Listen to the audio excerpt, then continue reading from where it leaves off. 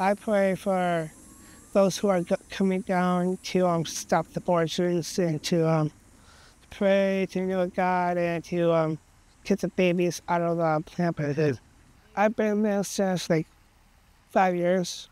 Pray for the babies to be set free and to be touched by the Holy Spirit and so the moms don't know what they're doing. They want to keep the babies. When the people drive by, I like to hand them those brochures to see where the options are so that the babies to be 100% safe. I like to carry the sign to show the moms how they choose life, save their babies, to love their babies, and feed them.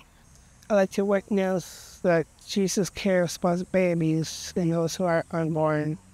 I like being there to see the moms to choose life, not going into the building, but just drive out from the Planned Parenthood.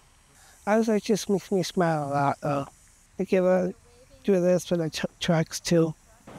Sometimes I offer to try for people, if I ever ask them, hey, do you have anything that hurts? If you want me to pray for you for need.